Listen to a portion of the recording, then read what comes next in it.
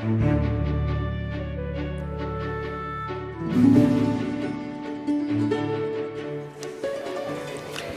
everybody. Welcome to the Santa Barbara Historical Museum.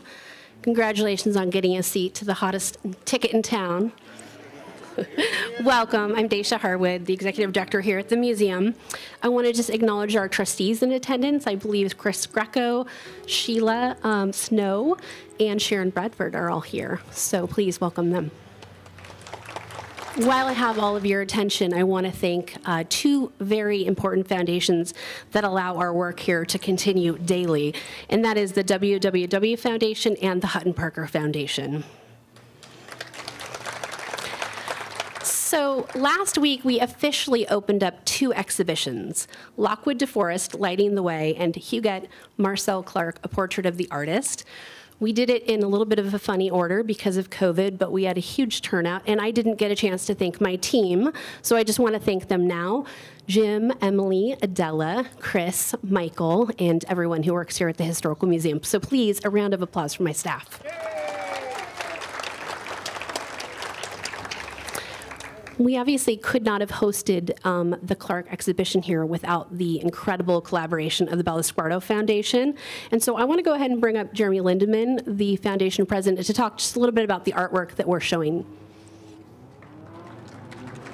My name is Jeremy Lindeman with the Bellosguardo Foundation, and on behalf of myself, the foundation, and my board chair, Dick Wolf, we really want to thank Daisha and the museum for hosting us today. It's a great space, and we're very excited.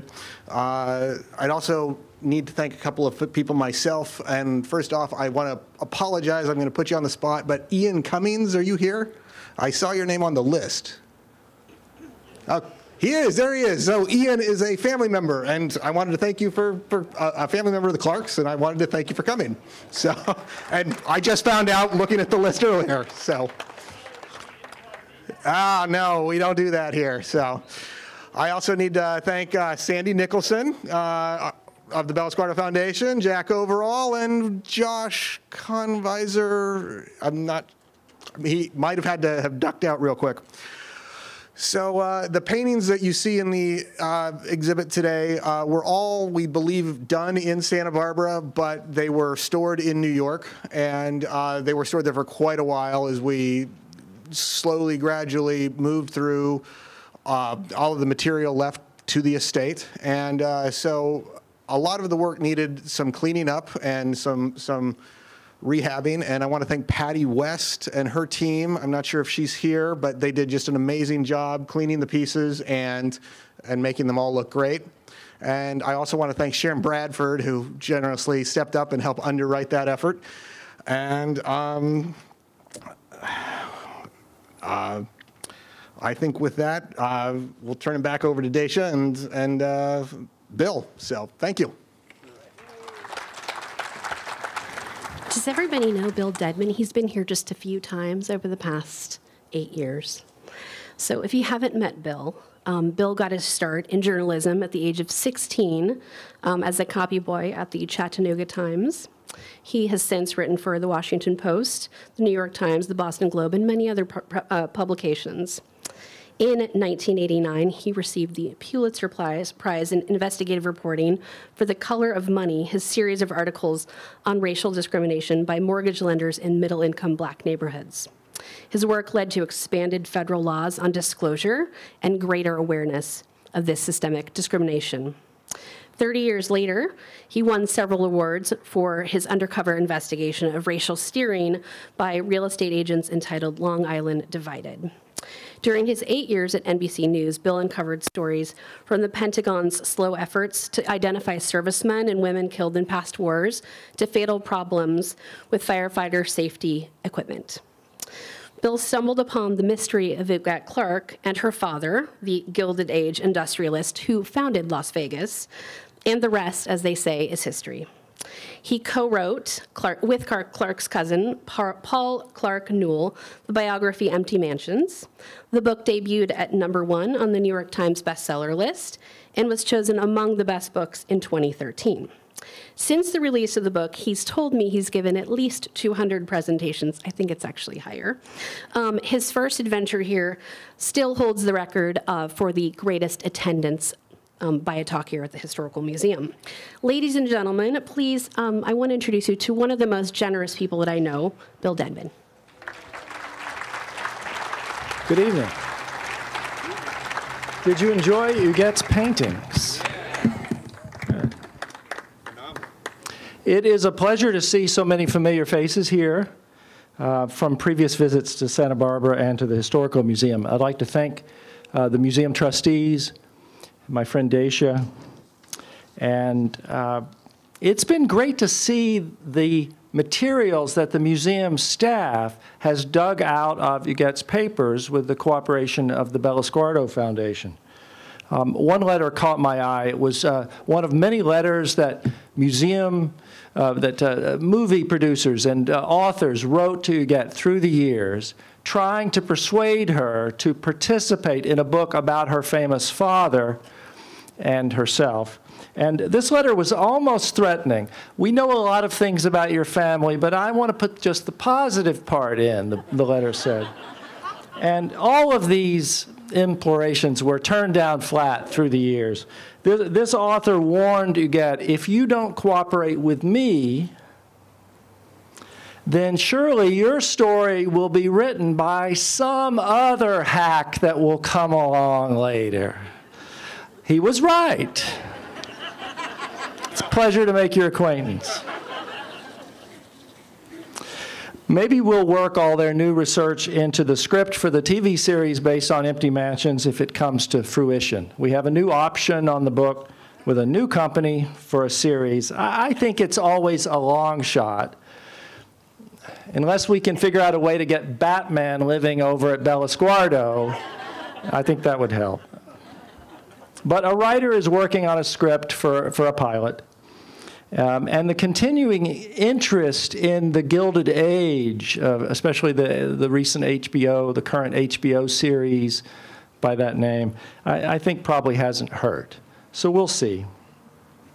I'd like to also thank the trustees and staff at the Bellosguardo Foundation for lending these paintings and artifacts so we can all see them. And thank you, Mr. Cummings, and any other members of the Clark family who are here tonight. Your grandfather or great-grandfather was Charlie, the senator's elder son? Great-grandfather. Thank you.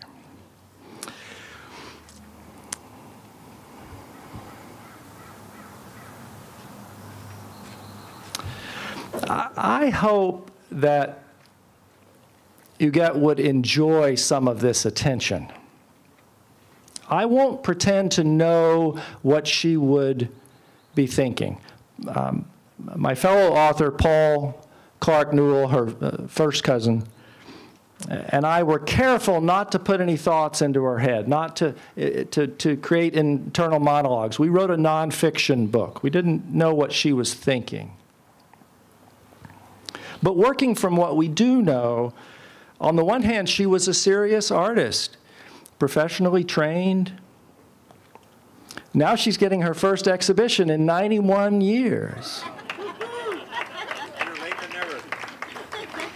We do see that she kept all the newspaper clippings and copies of the invitations and other materials from her exhibition at Washington's Corcoran Gallery of Art and in Paris in 1929 and 1931.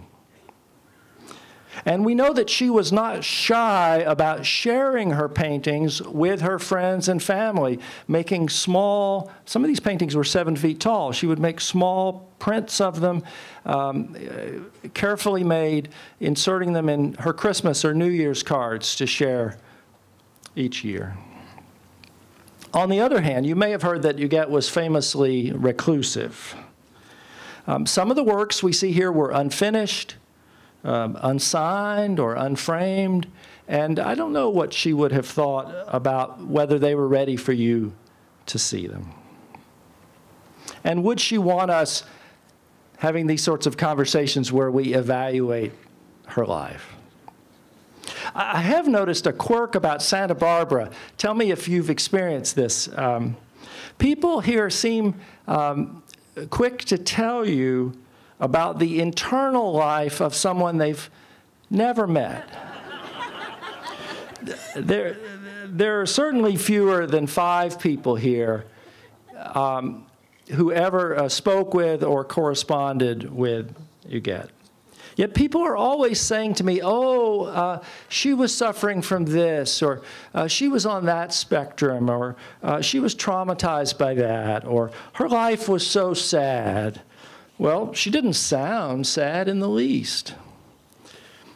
I hear often from people in Santa Barbara, oh, this is what Huguette wants, or oh, that would not be what Huguette wants. People who never met her. It makes me wonder if spiritualism is coming back, if seances and ghostly conversations are popular in Santa Barbara. But I do know that one of Huguette's frequent expressions, and I know this because I can hear it in some of the tape recordings that her cousin Paul made of their conversations, is the word imagine. Let me back out of this picture for a moment. And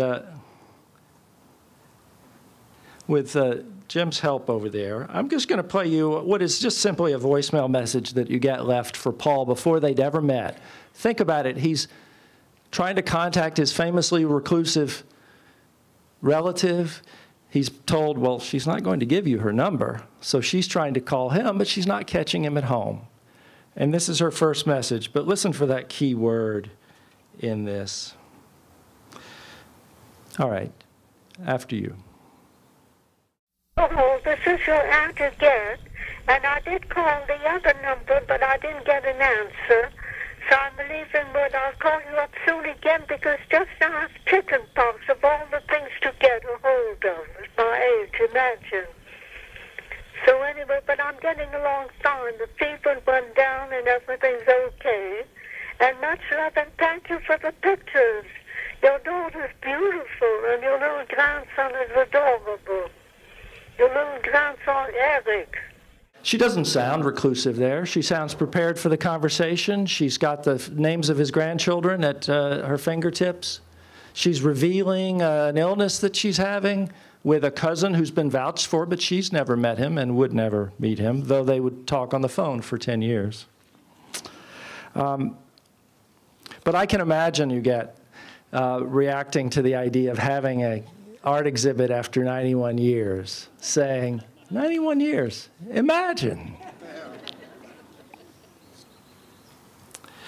Now, if all you know about Huguette is that she was reclusive, that she didn't visit her fabulous home here for 60 years, that she may not have gone out of the house much for 50 years, that she lived her last 20 years in a simple hospital room, then these paintings may be a revelation to you about her and her enthusiasms. Yes, Huguette's choices in life were peculiar, another favorite word of hers, peculiar.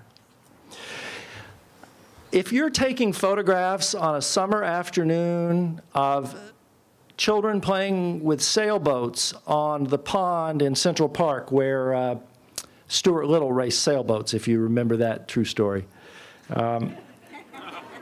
and if you then collect those photos in storybooks, creating little narratives, if you're taking photos of a marionette show in Central Park, but you're not taking any of those photos from Central Park, but you're taking them all with a very long lens from your 12th floor apartment, that's peculiar. I thought that we settled the main point in Empty Mansions, that being an introvert is not a diagnosis. That even being a little uneasy or anxious with new people is not an illness. Being protective of your privacy is a reasonable life choice. You know, I went to school with some people who were wealthy Coca-Cola bottlers and that sort. And I've noticed that they're the ones who don't share pictures of all their family and friends on Facebook. Either that or they've blocked me. That's possible.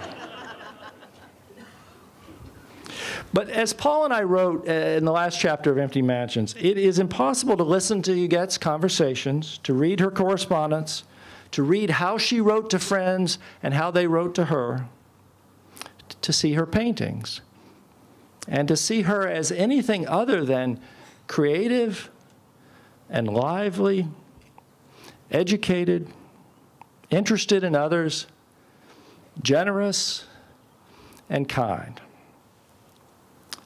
Kindness is underrated. I've yet to run across any example of Huguette saying or writing an unkind word to anyone.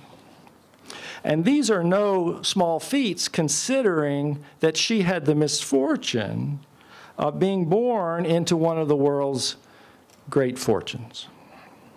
Just a little bit of timeline to catch you up if you're new to this story. Huguette was born in Paris in 1906. Lived there with her mother and her older sister, Andre, while her father, W.A. Clark, was serving in the United States Senate, representing Montana. When Huguette was 1 year old, the New York Times tried to figure out who the richest Americans were. And their final judgment was that it's a tie, that if you count what's been already brought out of the ground, the wealthiest American was John D. Rockefeller with his oil money from Pennsylvania. But if you included the wealth still in the mines of Arizona and Montana, W.A. Clark, another Pennsylvanian who went west, was equally wealthy. When Huguette was 4, they moved into the largest home in New York City with 121 rooms for a family of 4. Just here's a little glimpse of the Clark Mansion on Fifth Avenue with its soaring tower, a great place for hide and seek, with a railroad spur coming in underneath to bring coal for the furnaces, with a golden room brought from Paris, the $120,000 pipe organ, there we go, and an organist, of course, on staff to play it, a parlor large enough for the Mormon Tabernacle Choir to sing, and the doors flung open on Saturdays from 3 to 6 for the public to come in and tour the 5 art galleries. That's Huguette and her mother and her sister in Central Park with the Clark Tower behind them. And in the snow with the Clark Mansion behind them. When Huguette was 5, her father showed the girls the photos of the staterooms that they were going to stay in on a new ship as it made its second voyage across the Atlantic. That ship, of course, was the Titanic. Never made its second voyage.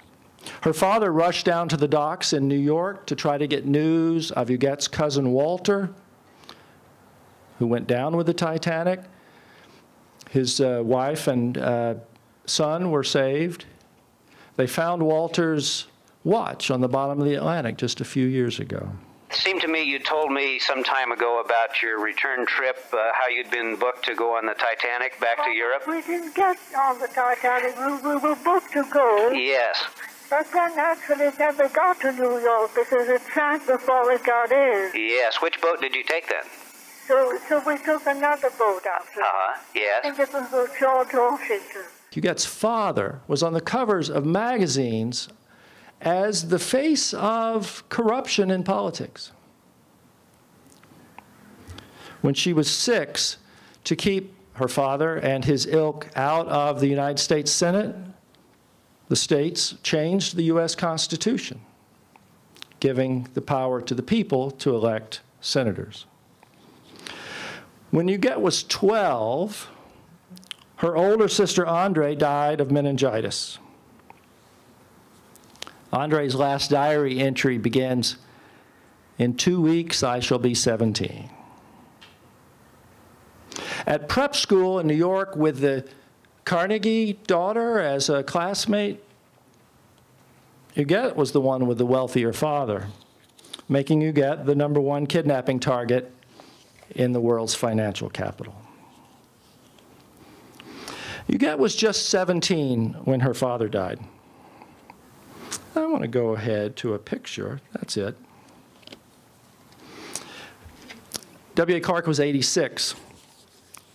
In his wallet was this card. 2 months before he had died, he had renewed his license to carry a pistol in New York City. There he is with his wild eyes and hair. He listed his height generously as 5'7". And his occupation, can you see it on the third written line there? Capitalist.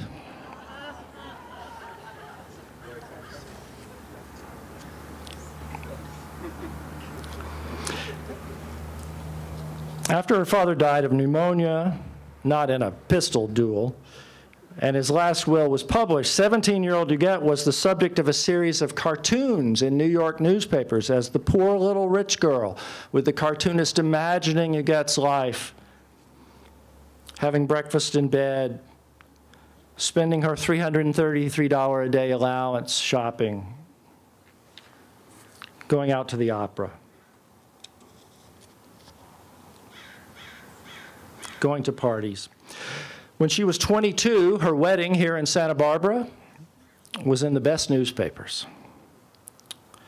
At 24, her divorce was in all the papers.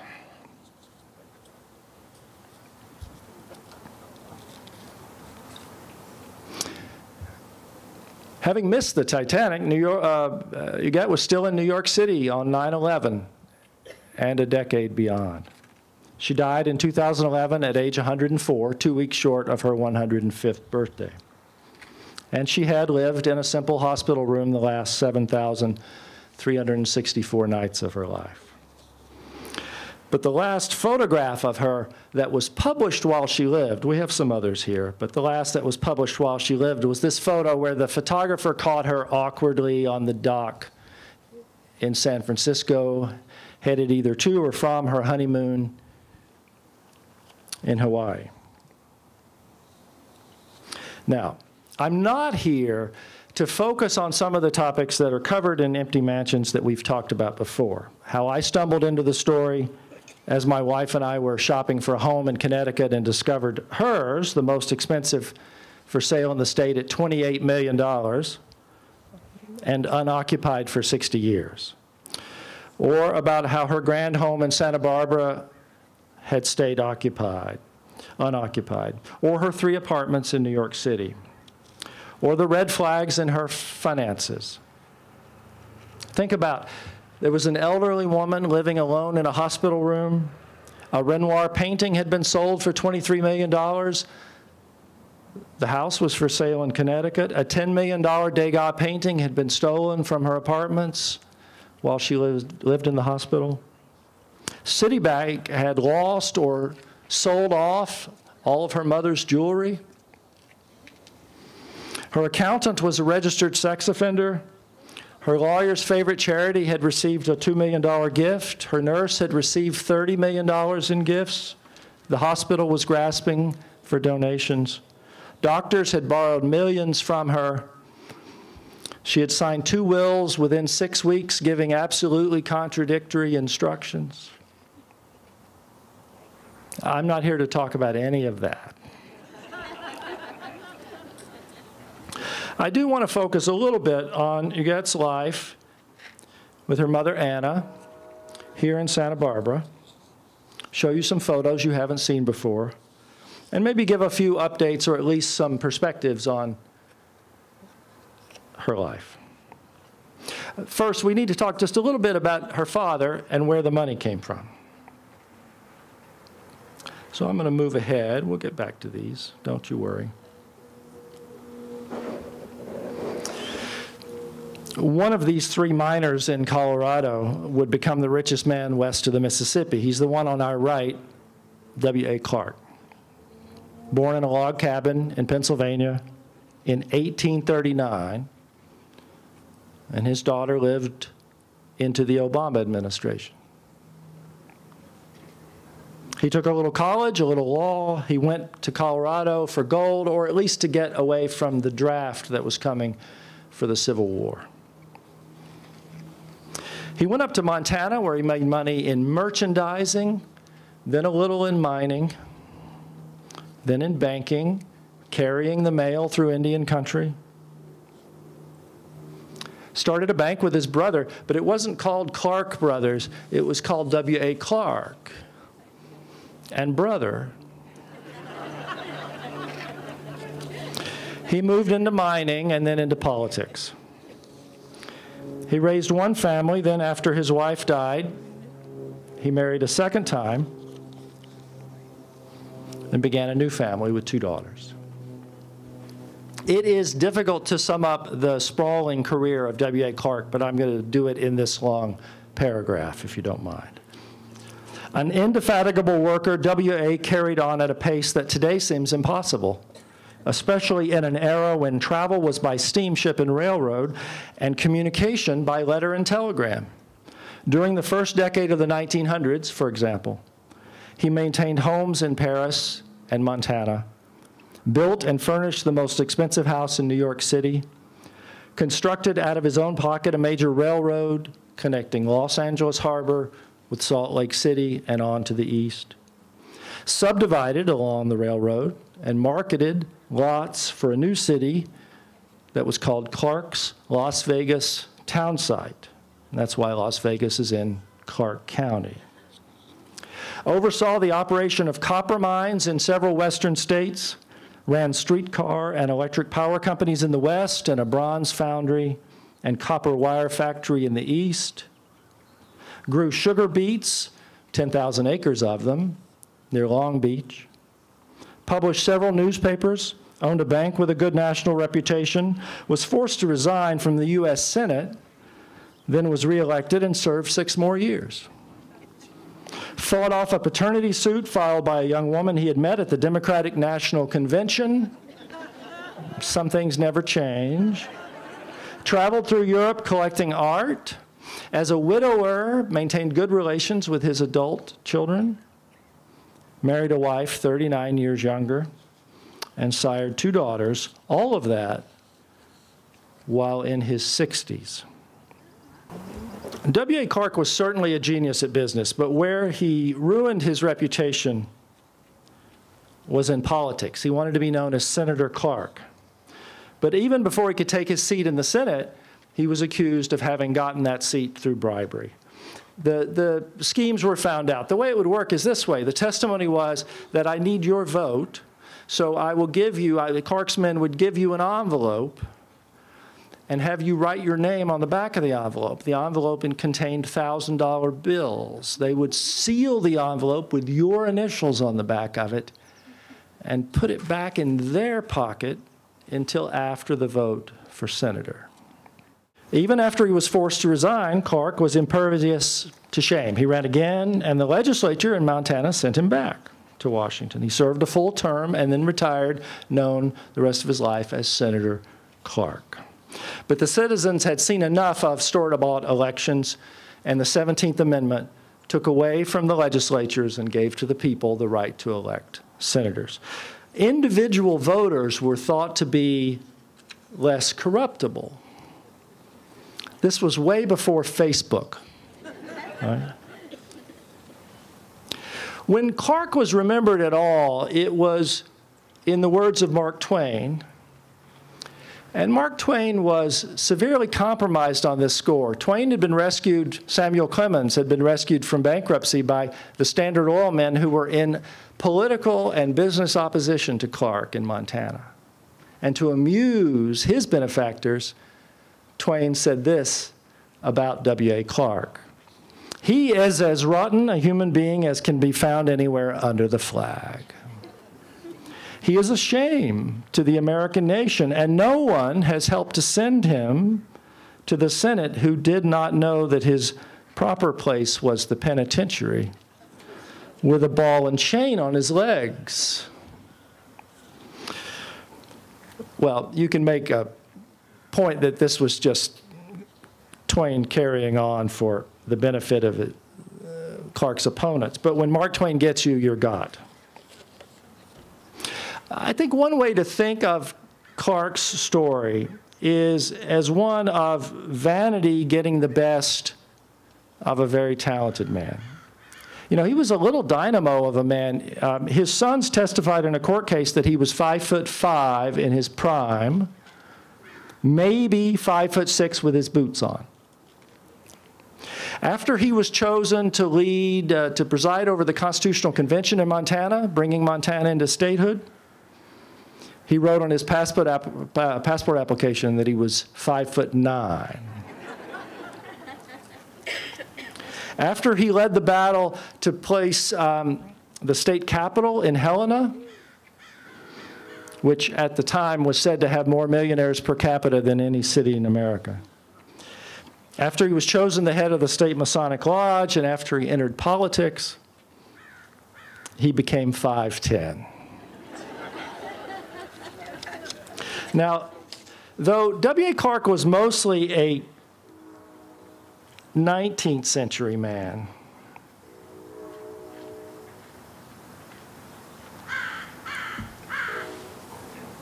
his time was not altogether different from today. If you think about it, consider he lived in a time of increasing concentration of wealth in the top 1% of the 1%, which Twain called the Gilded Age. It was a time of money flowing unregulated into politics. Does this seem familiar? Still, it is impossible, I think, to think of any modern day figure who's equivalent to W.A. Clark. Think about it. He lived in the biggest tower on Fifth Avenue. He was a wealthy man who wanted to be in politics and wanted to start at the top. He put his business in the care, let's pretend, of his two sons to run while he ran for office. What?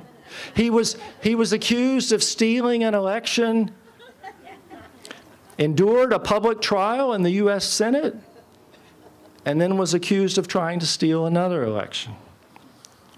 No one today reminds us of W.A. Clark.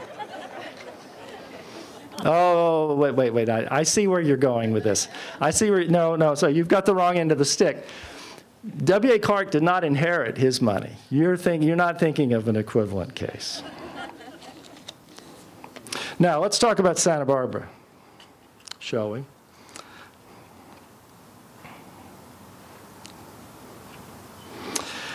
Just over at the end of East Beach, on a hill called Booth's Point,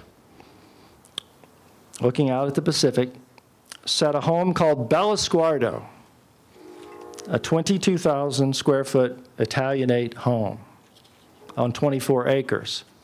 It's not the home that's there now. You may not know that the current home was not the first home called Bellosguardo in that place, where a Chumash encampment had been many years earlier. In 1903, an Oklahoma oil man named William Miller Graham and his wife, Lee Eleanor Graham, built a home. This is their daughter, who was a little bit of a wild child, and she had a thatched roof cottage on the property that she lived in instead of living in the great house. The sign that you can't quite read on the right says Geraldine Graham's Cottage. After the Clarks bought the home, they renamed it Andre's Cottage in honor of their daughter who had died 4 years earlier. The Grahams attached the name Bellosguardo. It's an Italian home. It got an Italian name, Beautiful Lookout. One party thrown by the theatrical Mrs. Graham included a psychic, a juggler, and a trained monkey. The estate was used several times as a film set by your Flying A film studio during the silent film era, serving in one film as a Roman emperor's palace for a one-reeler called The Days of Trajan. Now, the Grahams went through a divorce and needed cash, and so Mrs. Graham began to rent out the home, and the Clarks arrived. That's a family of 3 at this point. 84-year-old W.A. Clark, his 45-year-old wife, Anna, and their 17-year-old daughter, Huguette. Remember, by this point, the family was as much of a West Coast family as an East Coast family. Think about it. Clark had settled his mother and several of his siblings in Los Angeles. He was farming those sugar beets in Long Beach. He had built the railroad from Los Angeles to Salt Lake City. He still had business in Las Vegas. His son, W.A. Jr., was prominent in Los Angeles, founding the Los Angeles Philharmonic. And their largest business interest was no longer in Montana, but in Arizona at the United Verde mine in Jerome and the company town of Clarkdale, where the invitations to the high school graduation were printed on sheets of copper. After renting for a summer, the Clarks bought the Graham home in 1923 for $300,000, take it or leave it. Mrs. Graham took it. The Clarks inherited the Graham's gardens. They renamed that rustic cottage for their daughter. W.A. Clark had only a short time to enjoy this vacation home. When Huguette was 18, her father died at age 86. I just want to show you a few pictures of Anna, his surviving second wife, before we let those get away with us. The great home on Fifth Avenue was torn down, having been lived in for only 15 years. Instead of the sort of trusts that kept the Rockefeller interest going, the bulk of the Clark estate was divided among 5 children, 5 equal shares for 4 surviving children from his first marriage. He was widowed, and the 1 surviving child Huguette in the second marriage. His wife, Anna, received a few $1,000,000 and some unknown amount in a prenuptial agreement. But most importantly, the children let her have Bellosguardo.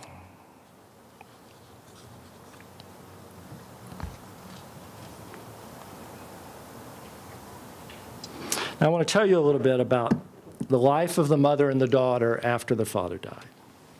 They moved into apartments down Fifth Avenue when the great house was torn down. Huguette finished high school. She was in her senior year when her father died. She was at Miss Spence's school in New York City taking dance lessons from Isadora Duncan. They traveled frequently to Santa Barbara, having bought the home here, especially to avoid the hot summers in New York City. They enjoyed the beach cabanas. They held summer concerts. They had a tree house built in an oak tree overlooking the lawn. Anna sponsored a group called the Paganini Quartet because she had procured 4 Stradivarius instruments that were supposedly owned by Paganini. She gave them to these musicians she favored, and they played classical music around the world and played in the tree house at Bellosguardo. Of course, you need a place to relax while you're not on tour, so she bought them a house in Carmel by the ocean. Newspapers show Anna and Huguette entertaining, friends visiting. There's a box of fiesta costumes over at Bellosguardo. The grounds were open for garden clubs to visit. Huguette roamed the gardens taking photographs.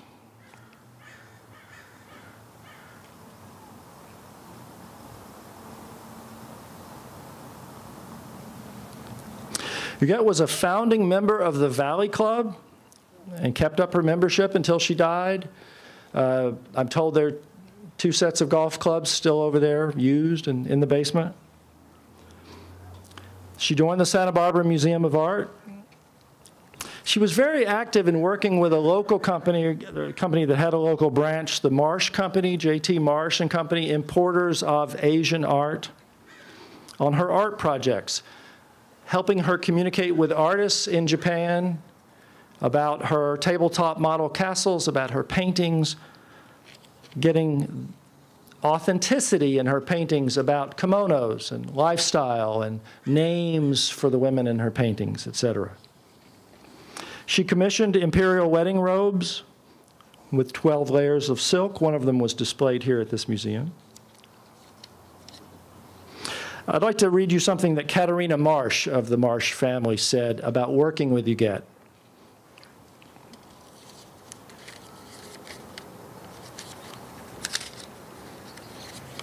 Let's find that. There it is. Katerina says, she'd say, "Isn't that peculiar?" She said, "I still have that voice in my ear. She was always polite, always asked about my husband and my son. She was just a delightful person. I think she had fun, don't you think?" And Huguette was generous here. She wrote a check for $50,000 to establish the bird refuge named for her sister, Andre Clark, turning a fetid swamp or lagoon into ponds for the birds, and later kept issuing checks as it needed repeated replenishment and renovation. Now, as you can see in the pictures in the exhibit, I'll go back here, Huguette, while they rebuilt the Bellosguardo home, which I'll get to in a moment, needed a place to paint. So she had a studio next door here at the Meridian Studios, as described in the exhibit. And the staff here found photos of her particular studio with her paintings. Some of the paintings in this exhibit are on the wall there. Here's a woman apparently dressed as a model for Huguette, one of Huguette's paintings. And as the staff has discovered, Huguette also participated in one public art show here at the Faulkner Gallery at your free public library. Maybe more than one. Now, I want to put up the show of Huguette's paintings. The first couple of these are paintings of Huguette by her painting instructor. This is by Tadeusz Stika. Some members of the family say Stika. He said Stika, a Polish painter from a painting family who had become the celebrity fashion painter in New York. He's got Huguette there, keeping her eyes fixed firmly on her canvas.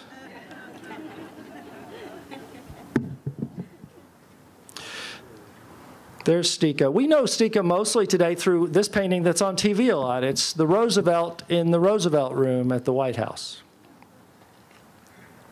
The rest of the paintings in this show are by Huguette.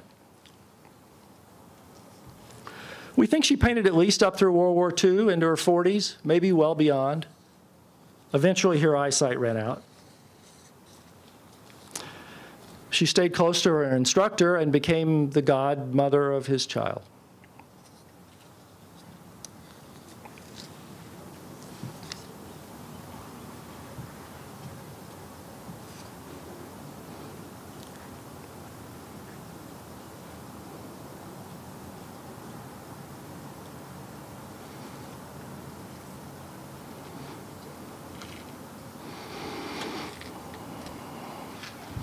Very nice Art Deco earrings. A Fiesta portrait. Several drawings that we have. A painting that's in this exhibit.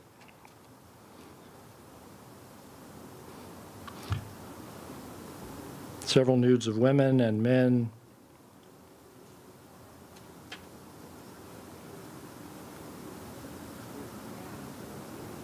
Many still lifes, particularly of Japanese subjects.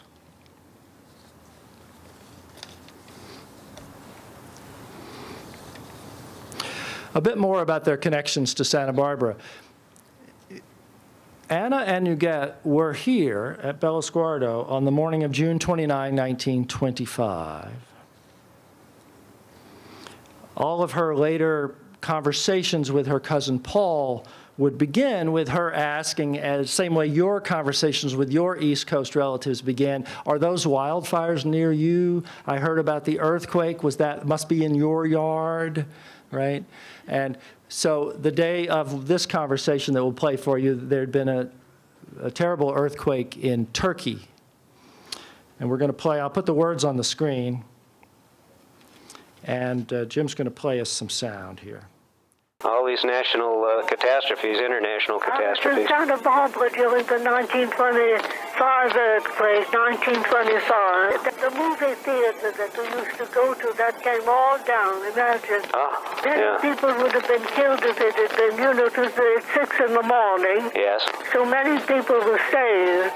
That's why Mother built another house, because it wasn't very solid, you know. Anyway, there was something, you know, that shaking. Oh, it's terrifying. Yes, terrible, yes. Yes. But it was nothing in comparison to Turkey. Huguette was married at Bellosguardo in 1928 at the old Graham house, the old house she was married. You saw some pictures earlier from her wedding. She was 22. Her husband, a recent Princeton alum, was a year older. He just started out in business. She'd known him all her life. He was the son of her father's accountant. This was not the lavish weddings that the Clarks were used to. The wedding will be extremely quiet, the newspaper said.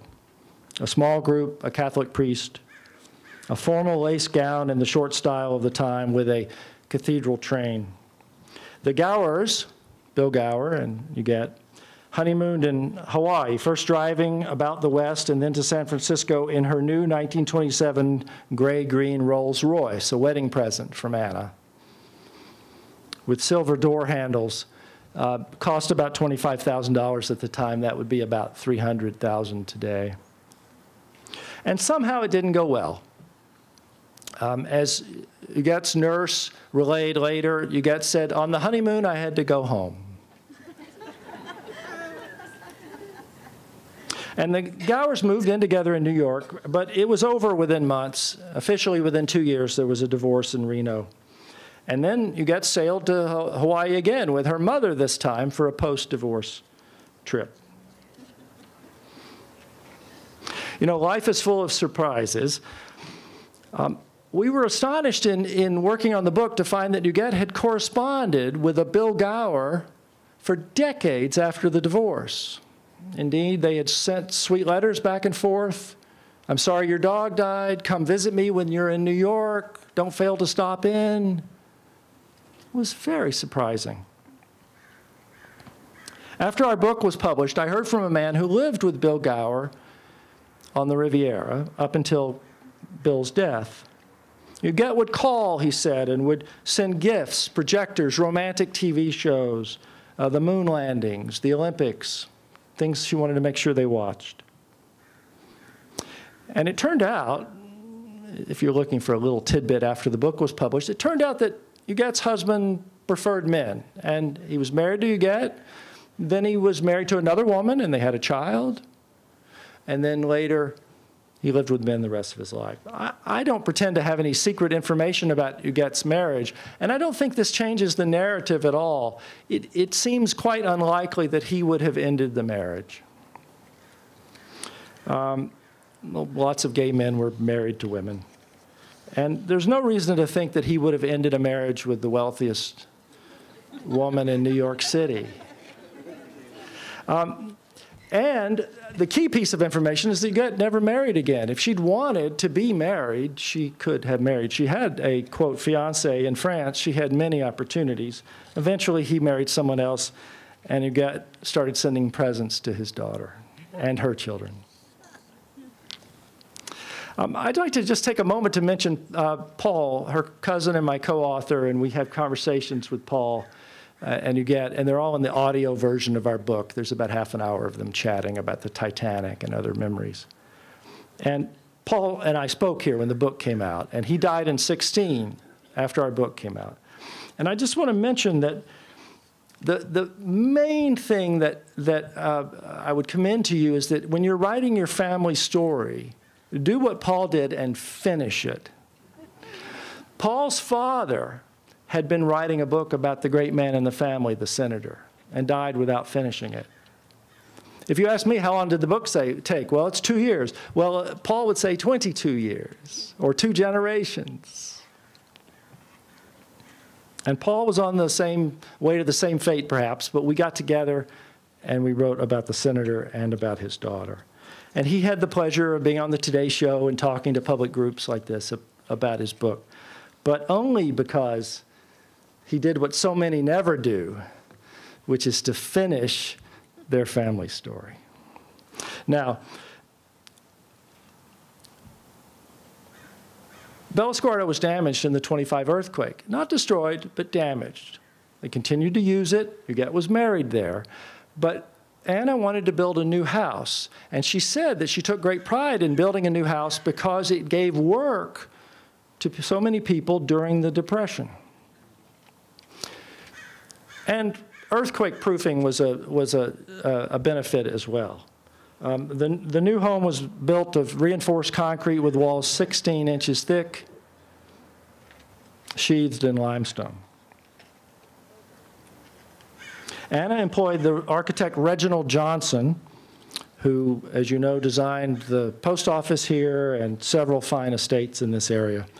I heard a few years ago from an architect's daughter, a junior architect on the Bellosguardo project. His daughter contacts me and she says, would you like to see drawings of Bellosguardo and photographs of it being built? So would you like to see those?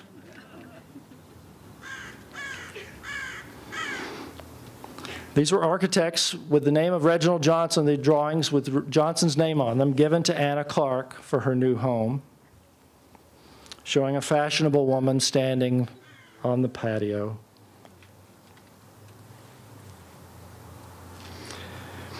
His work is somewhat subdued, elegant. This new home, as the newspapers pointed out, had 27 rooms and 22,000 square feet, about twice the size of Jefferson's Monticello. While the home was being built, and Huguette had a studio here at the Meridian, where were they living? They lived down the coast at the Biltmore, same architect.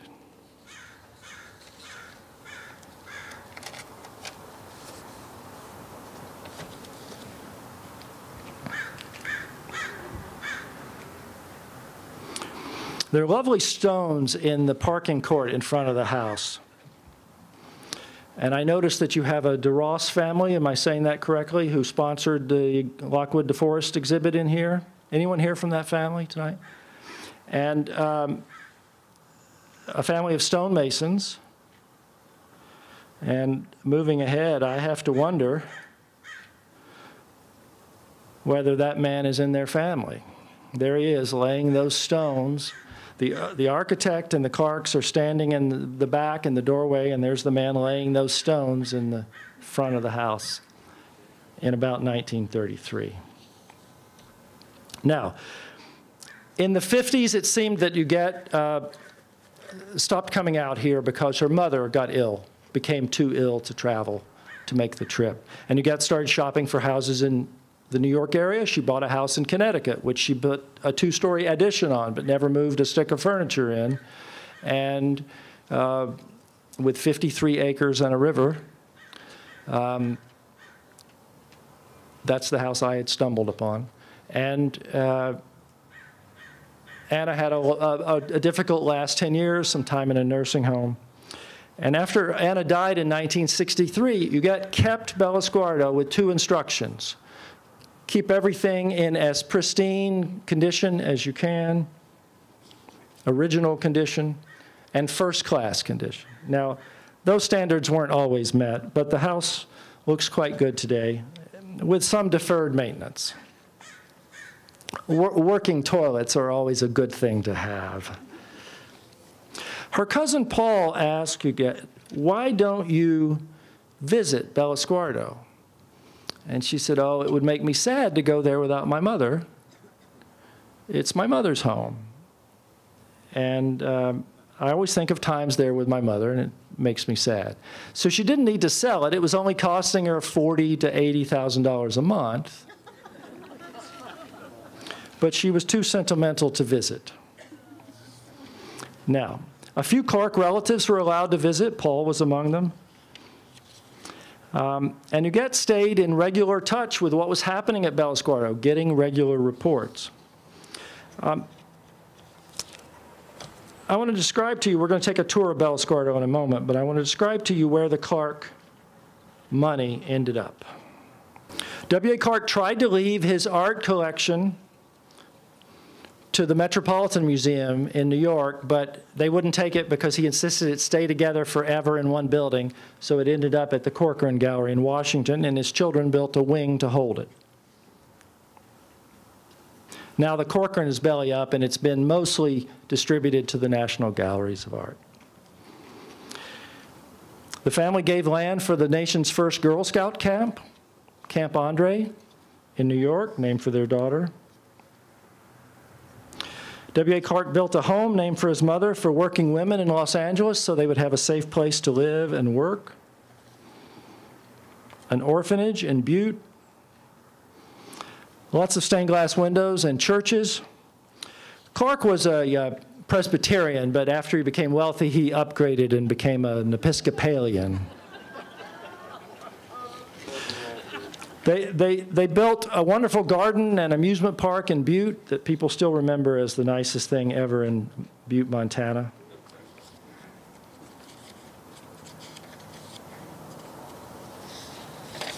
People often ask, how come I've never heard of W.A. Clark?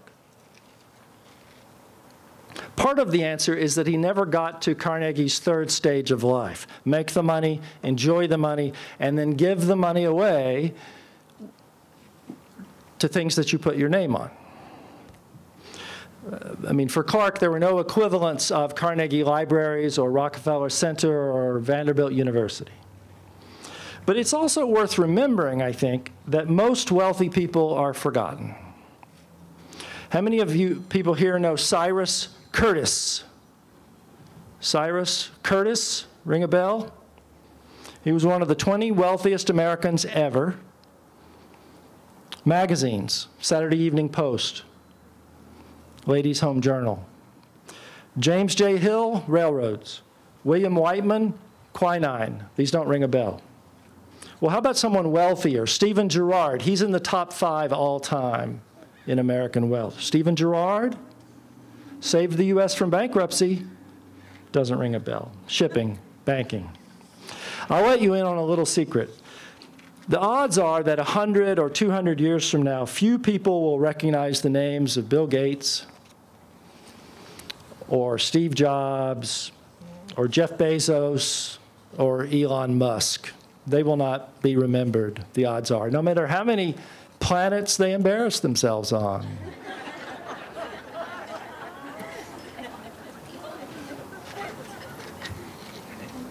In Montana, Clark is remembered mostly for the environmental damage that was left behind, more by the other owners, but partly by his companies. The pit that filled up with water, the world's largest Superfund site, that's how most people in Montana think of the miners. His children made more of a modern mark, and I just want to mention some of their charities. W.A. Jr. founded the Philharmonic, funded it for 20 years, and played second violin. He paid for most of the Hollywood Bowl, left a great library of rare books to UCLA. The elder son, Charlie's home is now owned by the county in Butte, your great-grandfather.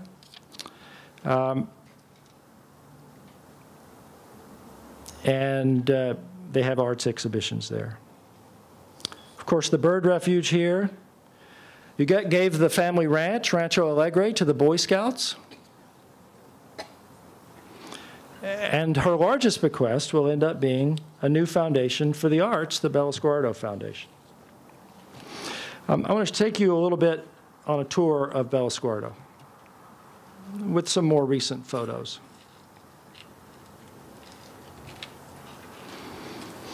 Is that video moving on your screen? Okay. Well, from East Beach, you can't see a thing. Here's what it looks like if you go straight up in the air.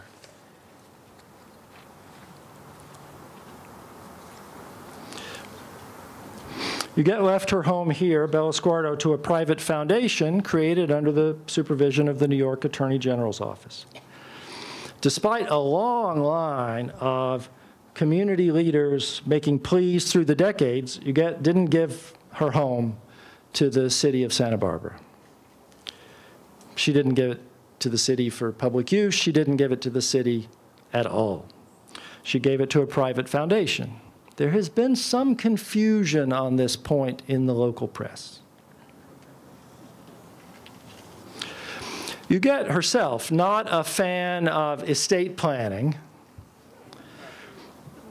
gave no instructions about what exactly the foundation should do with its property. All we know is that she loved Bellosguardo, loved it as her mother's home, wanted it to be preserved. And in the terms of the will, left it primarily to promote the arts.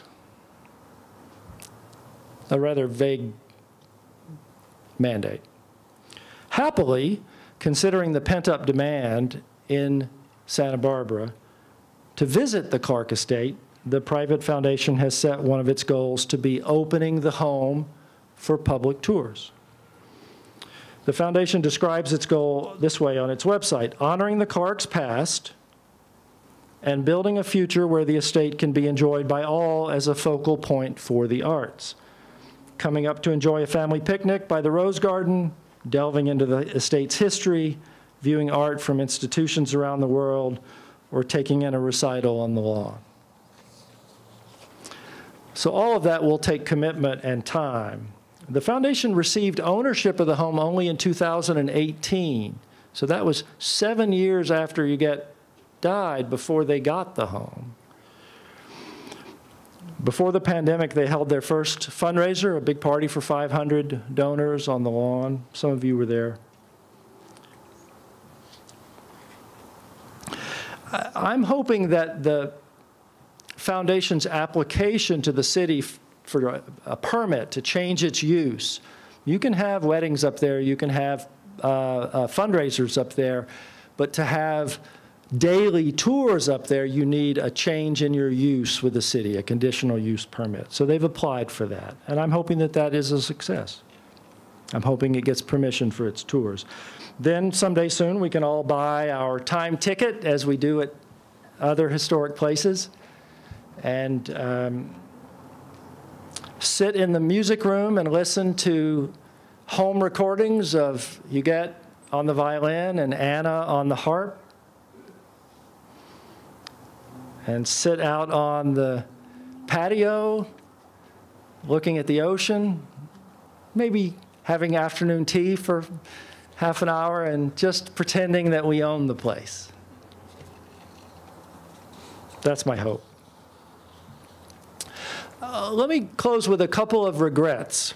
One regret I have is that some people, at least before they read our book, or maybe they didn't get to the end of a long book, people say, oh, what a sad life. Despite all the difficulties and constraints of her upbringing, the stresses of publicity, Huguette found devotion in her life and enjoyment, clearly. Devotion to the arts and to her friends. She played the violin. Her mother played the harp. They enjoyed the classical music that they brought to their home. Huguette was relentless and sophisticated in pursuing the arts, trained as a painter, self-taught as a photographer, a shrewd student and collector of her Impressionists and Neo-Impressionists, Renoir, Sargent, Cézanne, Pissarro, Monet, Manet. She explored Japanese culture and history, seeking authenticity for her art projects. She read the classics. She learned to play chess in her 80s on one of her carved Japanese sets. She conversed and wrote in French. She lived a life of imagination. Was it a sad life?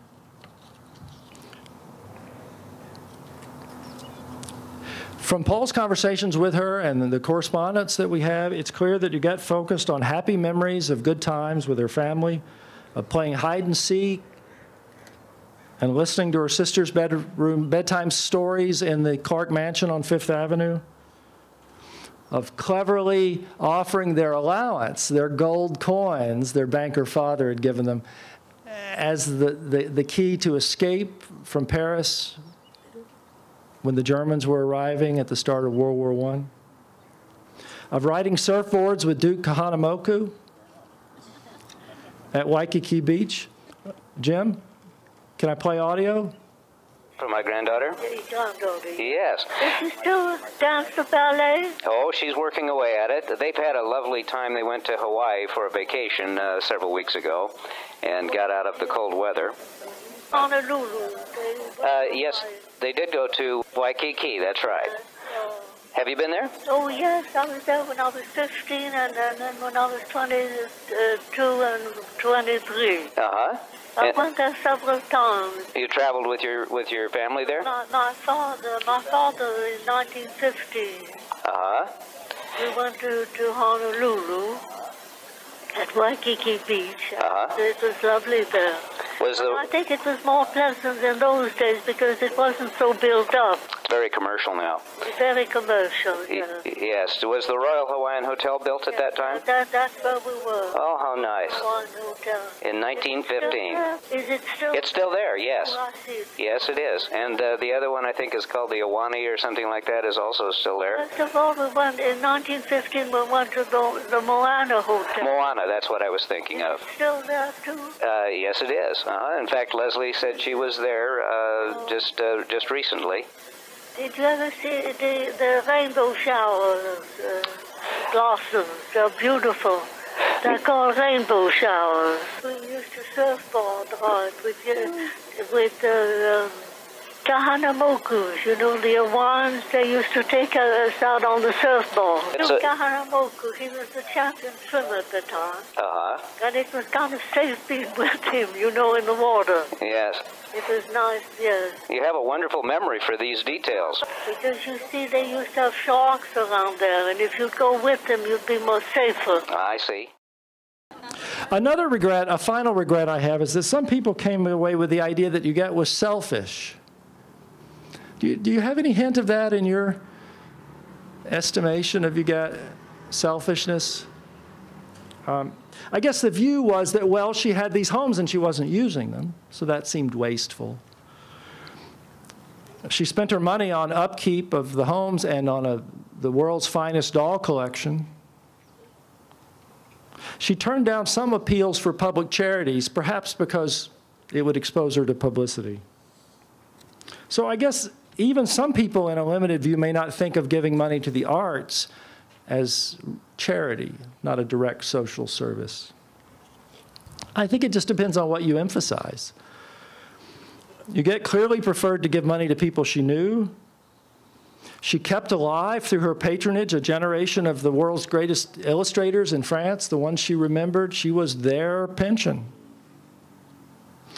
If you have an account at the corner store in Deauville in Normandy so your oldest friends can go down and buy chocolates and milk, you are generous. She paid for a decade of nursing home care for one friend. Many friends and employees, even strangers, received her little gift tucked into their Christmas card. There was one of her paintings and a check for $30,000. If you spend a great deal of money maintaining your mother's home, and eventually it's worth $100 million and you give it away to charity, I don't think that makes you selfish. I'm glad that we all had this opportunity. If you have not gone in and seen the paintings inside close up, please make sure to go do that first. Thank you all very much for your attention.